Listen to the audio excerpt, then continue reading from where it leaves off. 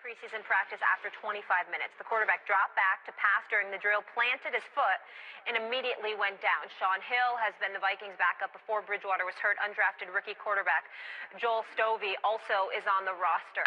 Let's just start with Teddy Bridgewater. Okay, he's the Minnesota Vikings quarterback, and he's done for the season, right? It's torn ACL. It's awful, right? Okay. Well, I like Green Bay. Eddie Lacy slimmed down. Jordy Nelson comes back. I think Randall Cobb, he had a lot of drops last year. He's going to have a bounce-back year. But Aaron Rodgers, by his standards, he did not play like the Aaron Rodgers that we know and love. Heck no. So the bad man, he'll be back.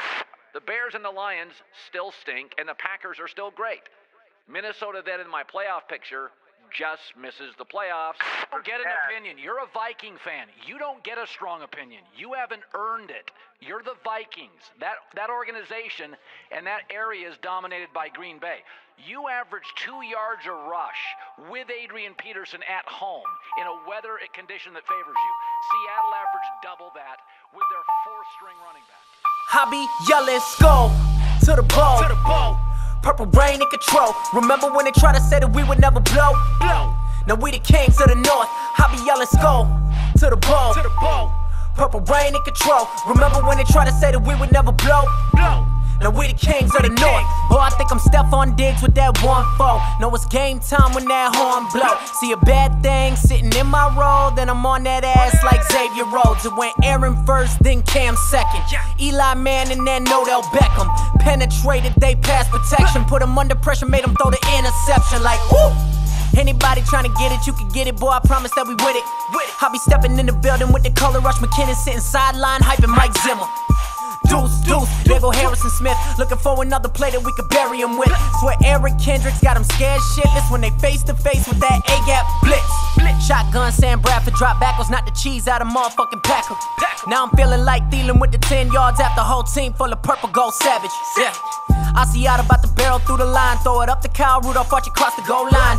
So sound, they said we bow bound, watch it go down, but it's all in due time. Let's go to the ball. To the ball. Purple rain in control. Remember when they tried to say that we would never blow? Now we the kings of the north. Hobby, y'all, let's go to the ball. To the ball.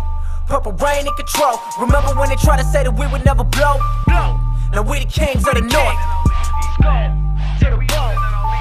Purple rain in control. Let's go to the ball. We the kings of the north. Even though he's raving about Bill Belichick at the same time, he's telling us that the Denver Broncos are the best team in the AFC. It does not matter. At the end of the day, we the kings of the north. We the kings of the north. Yeah, ain't nothing special, but they alright, okay. So you got the victory there against the open season. Brock Osweiler against that defense. What, you want a cookie? What, you expect me to be touched because Brock Osweiler, couldn't do anything against the Minnesota Vikings? Yeah, I'm saying this about it. Bradford is healthy. They're absolutely Super Bowl contenders. At this moment, they're the best team in the NFL. Well, we thought the Packers were good. You look at their record, it's not that good. Yeah, but partly that's because they played the Minnesota Vikings. Part of Carolina's problem is they played the Minnesota Vikings. The Minnesota Vikings are really good, and that's without not only their starting quarterback in Teddy Bridgewater, running back in Adrian Peterson, but also their best receiver in Diggs. And they're still rolling.